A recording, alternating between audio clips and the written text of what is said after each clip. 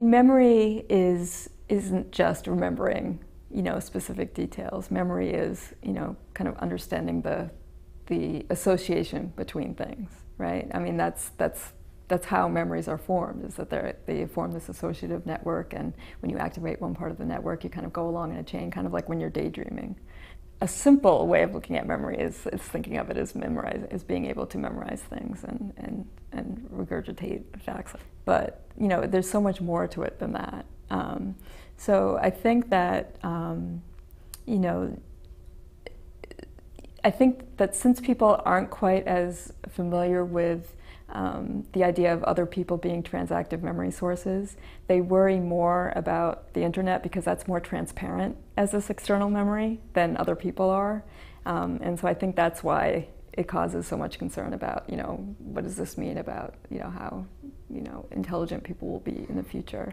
I mean, what we do know is that people are becoming more and more intelligent. They have to rescale the IQ test, all the time because, people are doing better and better on them, and so they have to renorm them. So it's not the case that people are becoming dumber.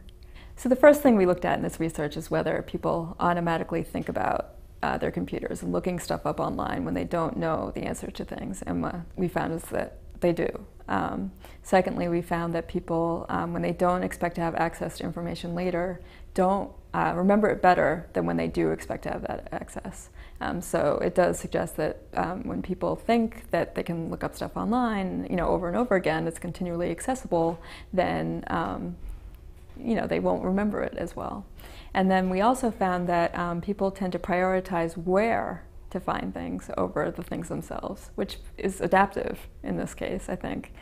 So when you expect things to be available online, the better thing to remember is where to find them. And one hope I would have is that other people would pick up this kind of research and look at the benefits of having this kind of technology, as opposed to worrying about how much it's impacting us in a negative way, because that seems to be the majority of the things that I've seen is, that people are online, so they're not making friends, and that's actually been shown not to be true.